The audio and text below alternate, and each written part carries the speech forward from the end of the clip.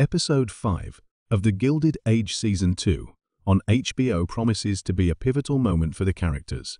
with AR's internal conflict and Agnes' solitude suggesting profound personal transformations.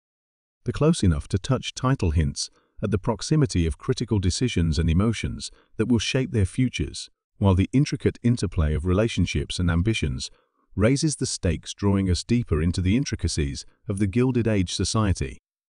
Episode 5 promises to be a roller coaster of drama, emotion, and societal commentary close enough to touch, with questions weaving a tapestry of intrigue that will undoubtedly leave us eagerly anticipating the next chapter in the enthralling saga of the Gilded Age.